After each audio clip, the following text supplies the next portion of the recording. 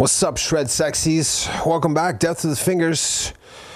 Changing it up a little bit here with the sneaky Saturday surprise, I guess. But I've been asked a million questions about plugins and stuff like that.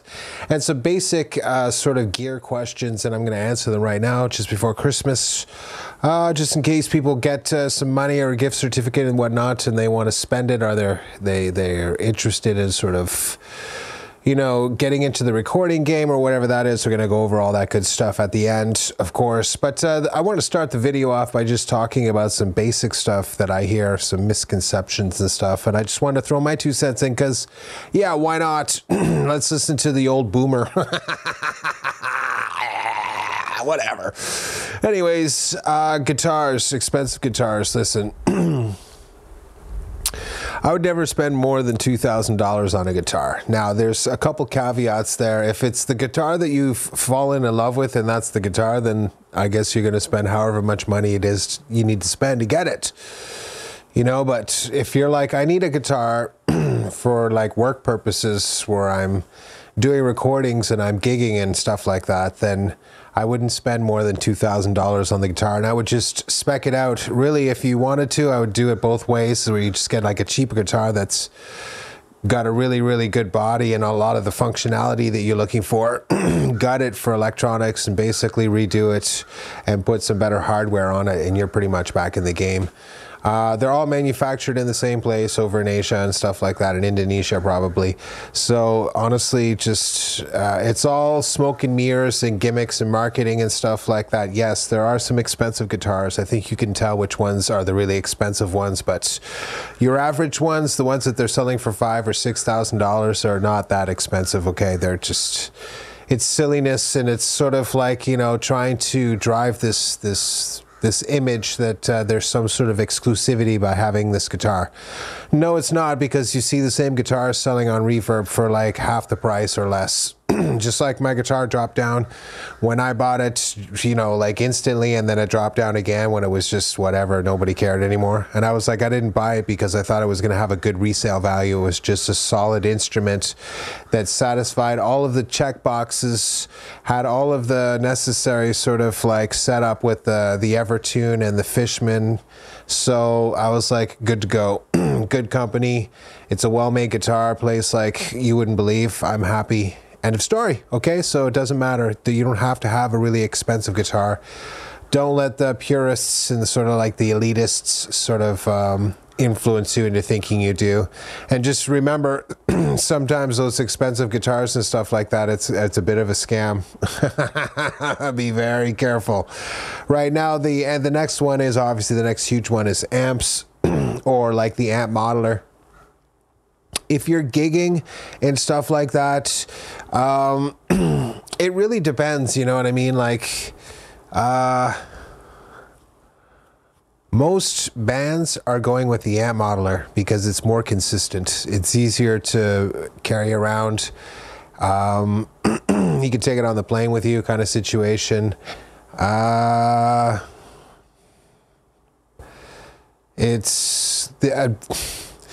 Amps are amazing kind of situation too, but the thing is like the digital technology is getting so close now that you can't tell the difference. But it really depends on application, and I would say to almost anybody that I would be prepared, if you can and have the luxury, be prepared to do both. So you have like a 212 combo with the amp modeler, floor model, like maybe just the light version. You know, it just gets the job done. A few effects. You know, it's mostly all the IRs, that's basically the simulated cabinets. They're going to make all the difference in your sound and stuff like that, and just a delicate balance of EQ and effects. And you can have an incredibly lush sound, especially with the 212, one of their little, you know, whatever hybrids that they have there that basically sort of optimizes this IR technology. It sounds pretty damn good. So, but at the same time, I remember watching a video where Tom Quayle was playing through like the 50th Jubilee Marshall had and a cabinets thing, and it just sounded just as amazing. So, I mean, it's very difficult to say. That's not a question that can be settled. It depends on preference again. You know, if you got to have it, you got to have it. But again, remember, it's like a luxury item. Think about what it is that you're trying to accomplish. Do you need to do or have access to a lot of different sounds and be able to sculpt sounds? Then an amp sort of is going to like definitely fall far short, because it starts getting incredibly expensive buying pedal after pedal after pedal after pedal. Even if you turn around and sell them off too, because there's just too many pedals. But as far as the digital sort of medium is concerned, just doing that plus being able to output just the standard sort of like just the guitar sound and whatnot, and then using reamping technology just opens up a whole nother door. So, you know, of course I use the amp modeling because to me it just makes more sense. But again, I don't think it really makes a difference. They're both so close, and I've heard them both played live now, and I couldn't tell the difference between the amp modeler and the other guitar player. So, I mean, it sounds pretty good. But I'll say this. They can be prone to sort of like a little bit of a situation. So I'm just going to say straight out, there's almost no replacing the sort of like hands-on reliability of an amp just being like, you hit down on the lead channel and it's lead. If you kept your pedal board small with just a few effects and some stuff like that, then I'm sure you could do just fine. So it is what it is. And of course, the last one is just like the music theory stuff. It's like, how much music theory do you have to learn? Do you have to be like the master music theorist? Yeah, I'm totally high right now, whatever. You got to know the basics, and then you got to know how to apply the basics. Here's the thing. It takes more than just to be like, okay, the note's a C major, or C, D, E, F, G, A, B, C. Right? In a lot of ways, that's just abstract knowledge to most people. They couldn't be like, all right, show me the note C within like 0.003 seconds on the G string, go, right? And then they're just going to sit there and look at you and be like, ah, right? So, and that's where it starts to get a little bit more complicated. Right, so that's where the marrying of the sort of the simple sort of theoretical knowledge actually starts to take on a real world challenge, where you're like, okay, I actually have to be able to sort of put these two pieces like a coordinate, you know, your X, Y, if you will, or whatever, longitude and latitude, and just go there. And here's the thing, we're going to talk about it on Sunday, but essentially the idea is that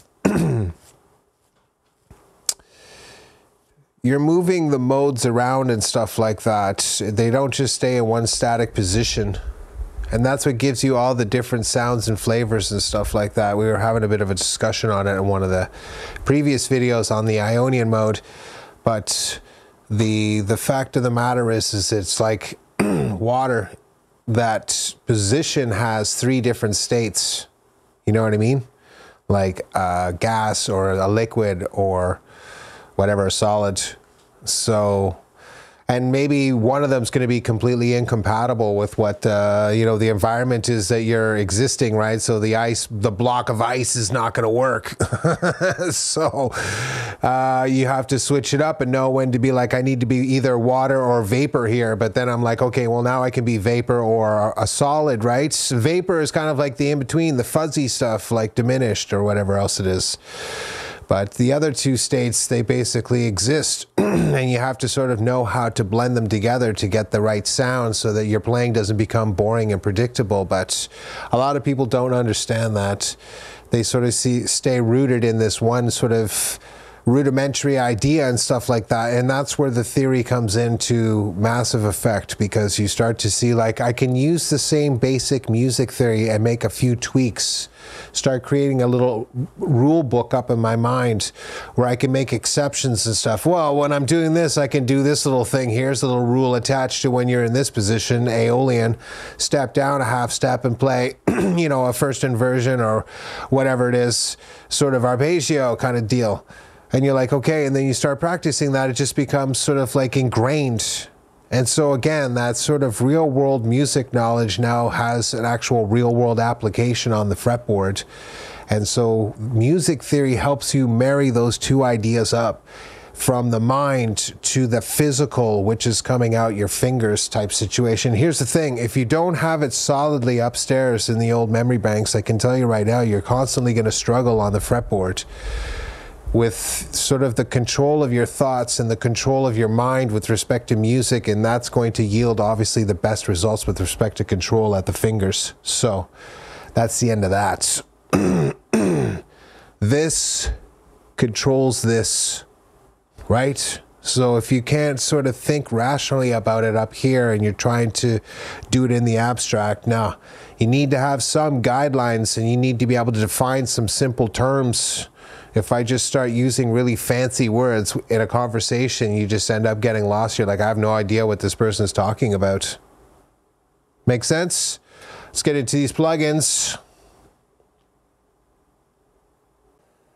All right, Shred Sexies, let's get into this. Essentially, you know, I'm constantly being asked about gear and software and stuff like that, what I've been using and what I get into. So I'm going to go through all my favorites today, starting with the freebies here. Just go grab this stuff. The first one is Kazrog. This is the K-clip. It's basically a clipper. It's free. It's awesome. Just jam on the link button and start making adjustments here on the input. Just drive the input up. It'll drive and it'll just clip off the top. You don't really need to use the soften function. It works amazingly well. It's very transparent and it does an excellent job. It's free. Nails it. I use this on every mix. This is the clipper I use. Done. If you're looking for a really good sort of like metering, I use this free version of Uline. It's great. Does the job. I have no complaints whatsoever. So another really great tool for free. It's very detailed if you need it to be. I have like the expensive paid Wave one too. So I prefer this one actually because it's just a little easier to use and a little bit more accurate. Killer, of course, this one's been on a million lists. The Supermassive, they have like 3 or 4. Actually, there's like the frequency one. There's a space modulator, another one. Basically, these guys are the cream of the crop when it comes to delays and stuff like that. And this one is as good as anything you're going to get for spending money on it. It's incredibly versatile. It has every function you can need and a massive, absolutely massive library of sounds to just start working with. So, no brainer. This is another delay I've been using. Once you start to manipulate this twist rate like that, you get like this weird sort of like oscillation kind of idea. See that? That's like amazingly useful. You can select your frequency range, whatever the delay is really affecting. You can increase and decrease the plateau there. The only downside is you have to do a calculation with respect to the delay if you want it to sort of sync up with the tempo, but that's no big deal. There are delay calculators on the internet that you can just use. Finito, right? And so this is one of my favorite plugins. It's free, and if they make a few upgrades, I would definitely buy this. This is a piano one, sorry, that I got recently. This is an amazing sounding piano for free. It's amazing, but probably the best piano sound I've heard that you can get for free. This is as real as it gets. It's really detailed. It's got a lot of useful functionality. And this paired up with like another piano sound, or I use it often with another plugin. I didn't add it on this one, the Atmos piano. Those two paired up together and just subtly dialed in is an incredibly effective tool. So this guy right here, Boz Audio Labs, fantastic. It's the, what is it? The New York L26. So super awesome. Then there's this Sonosaurus one. It's called Paul Stretch. You basically can upload a file into here. I'm sure you can capture it too.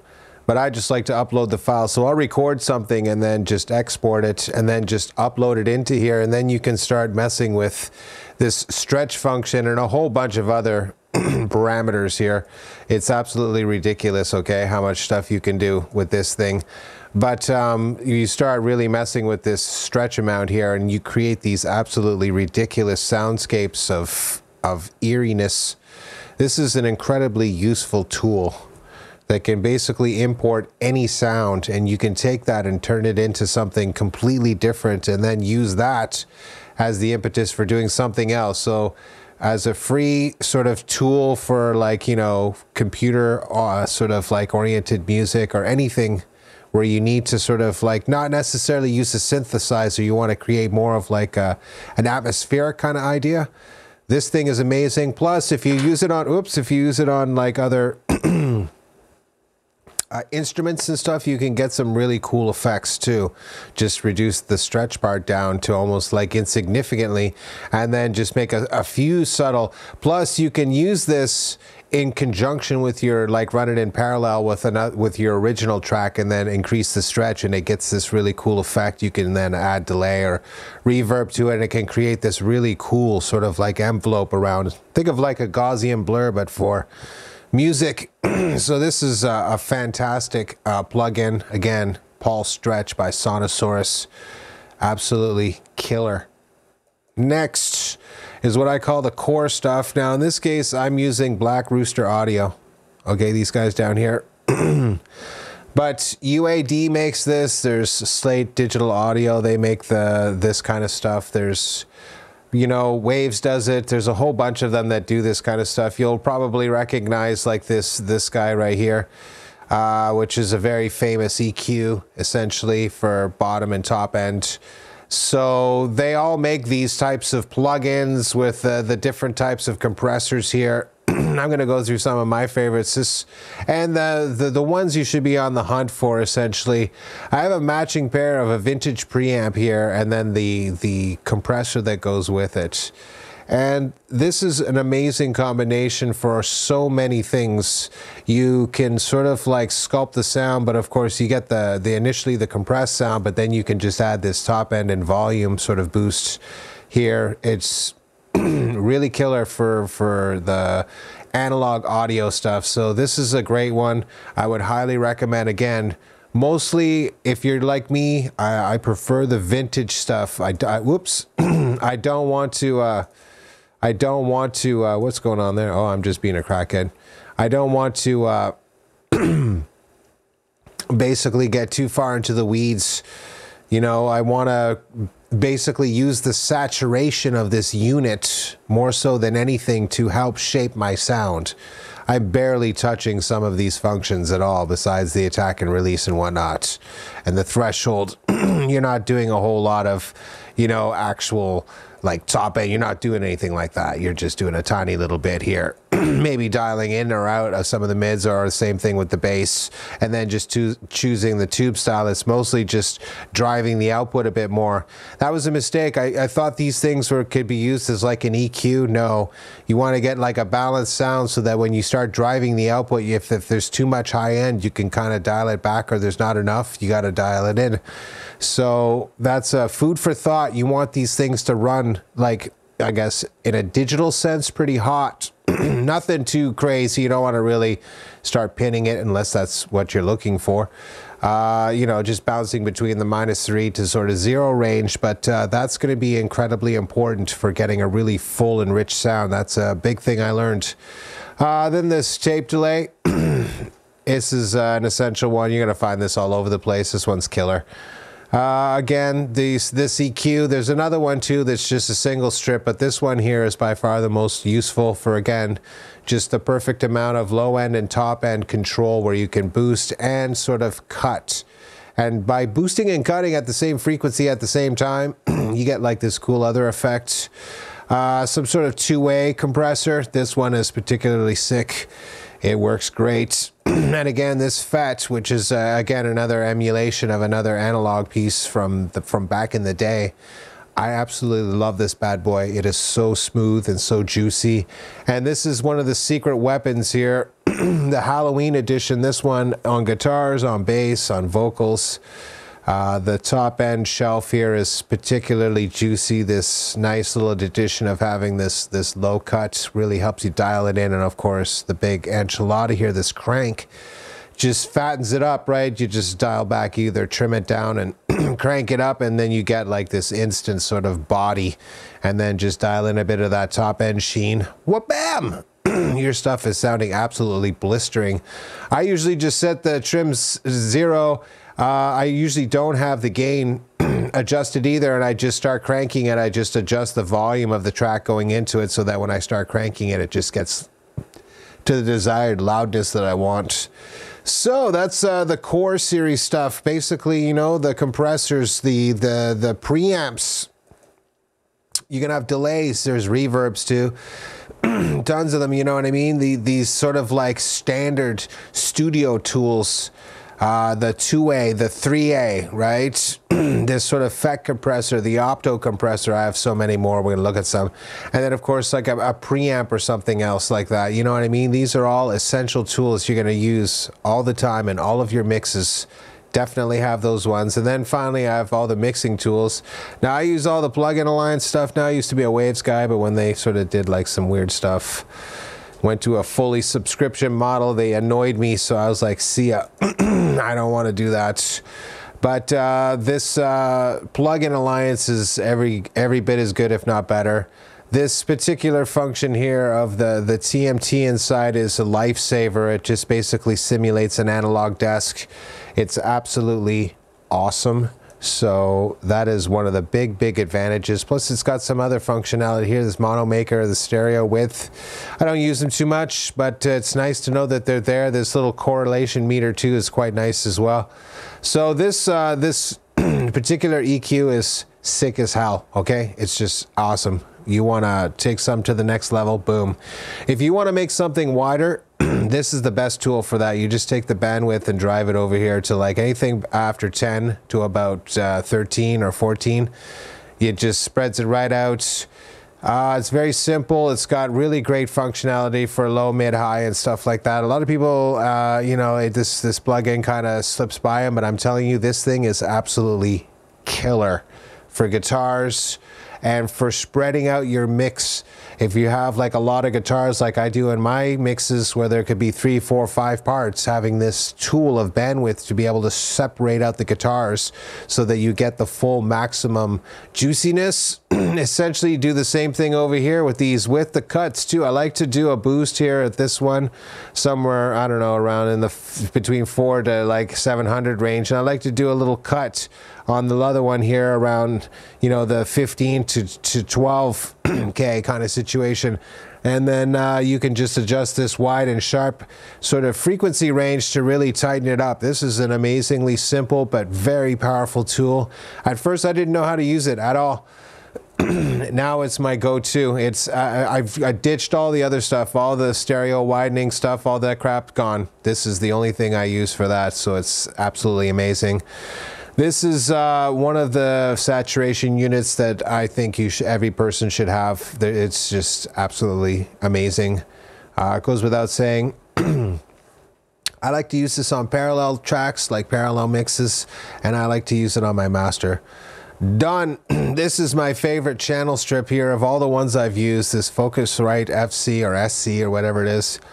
This thing is just absolutely bombing with this little sort of like filtration here that you can send into the expander slash gate plus the compressor. It's just so incredibly powerful and useful. And then it's a very musical EQ. It just keeps it simple again. This TMT inside, letting you choose so many different channels. Look at this. You just keep going like up to 27 different types of flavors and varieties and whatnot. A little bit of onboard saturation for some extra smoothness to your compression and whatnot. I don't know what this V gain does. It's pretty interesting when you use it in certain respects, but you know what I mean? Like, it's just deep. It's deep as hell, and it just sounds awesome on everything. This is my go-to on almost everything. But next to it, of course, is this SSL. You can either go with the E or the D type, right? So it's just really nice. It's just fantastic. But I find myself, using this Focusrite one a lot more. This one sounds really great on bass guitar, on drums, and a couple other instruments, but this thing just works on like literally everything, so it's so easy to work with.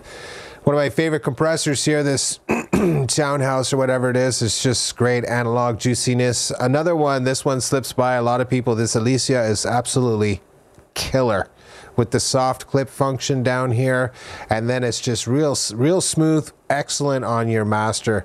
Okay, so that one's one of my favorites. This is another saturation unit. I love the simplicity of this.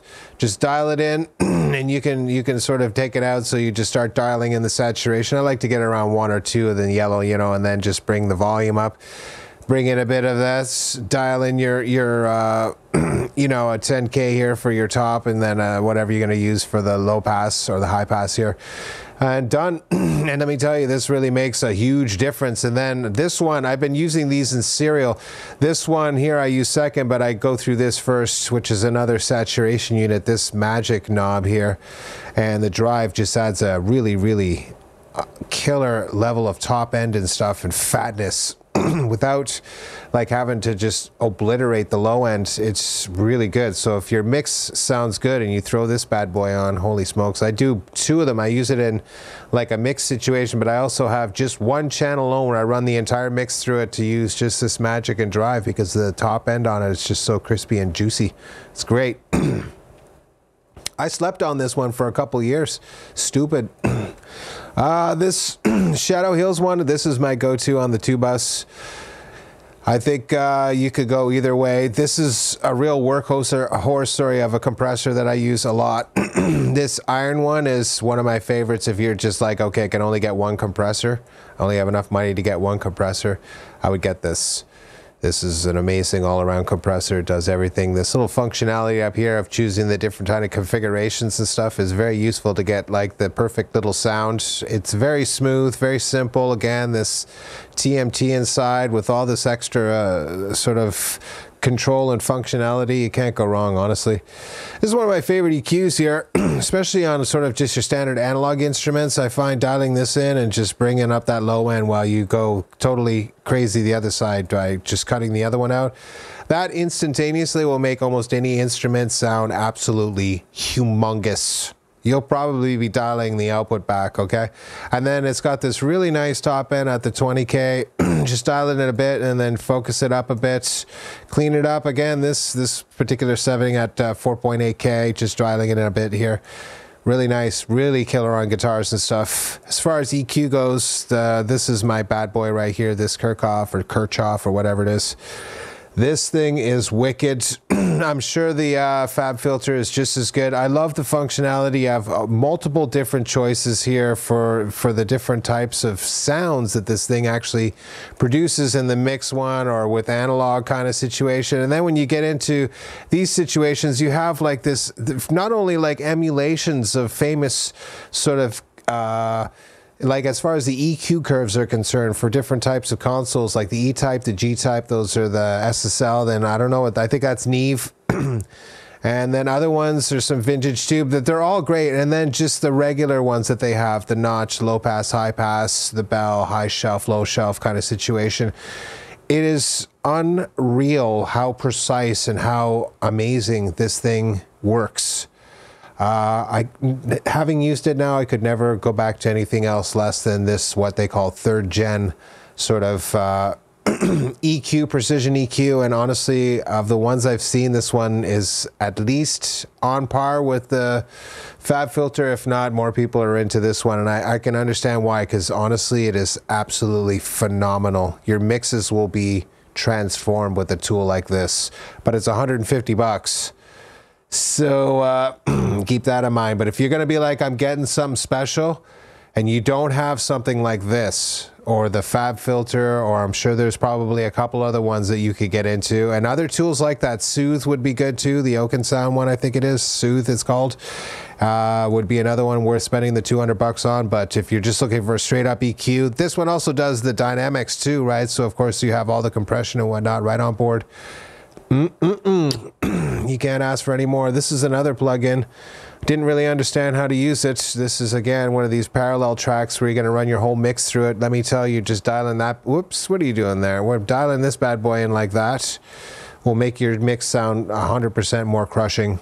And then just messing around with this sort of EQ section, sort of learning how to use these switches in the proper application and whatnot, you'll hear it. Wow. Wow. This changed my mix once I started running everything through this instead of just individual instruments, I was like, what if I just run the whole mix through it? Once I started doing that, that was a game changer. And this one here, again, I absolutely love this. This is one I use on the bass. This is the only real plugin I use for bass on the sort of like the polishing part. So, you know, this thing is amazing. The end, the type of low end you get, and I really like this factory preset here with the bass guitar of the super fat bass, and then just adjust from here.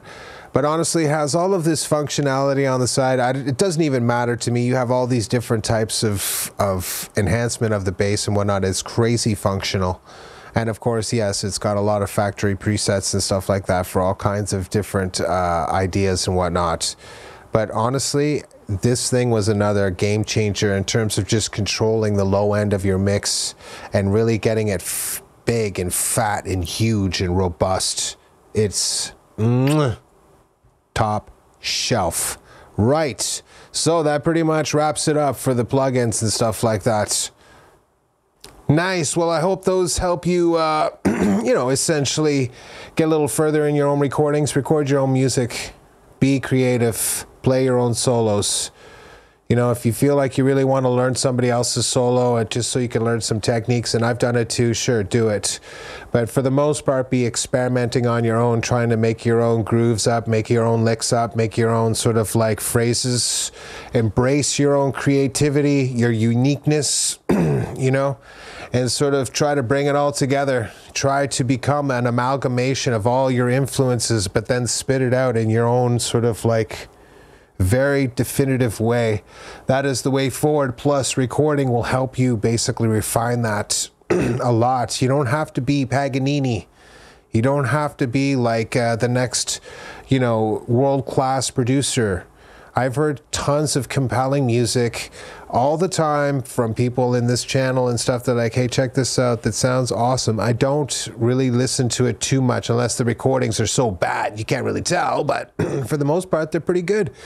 And that's just it. As long as it's done competently, people will listen to your artistic expression, and that's what you're really working on, and that's what recording the music helps you do. It helps you write it down, if you will, which gives you the opportunity to review it afterwards and be like, you know, I could have refined that, and then you start to get into ways of refining how you're playing and practicing, and then, of course, at the end, you finally become the musician and the guitar player that you want to be.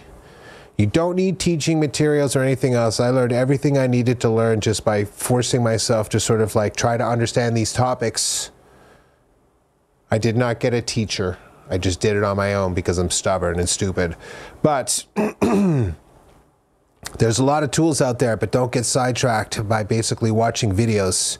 Try to absorb some sort of small idea that's pretty general, and then try to find a way of worming that into your practice session where you're like, okay, that's what I'm doing. That makes sense in relation to whatever it was you're like, chromaticism or enclosures or triad arpeggios or whatever it is. Nice. Well, I wish you all happy holidays, Merry Christmas and all that good stuff, or whatever it is you guys celebrate.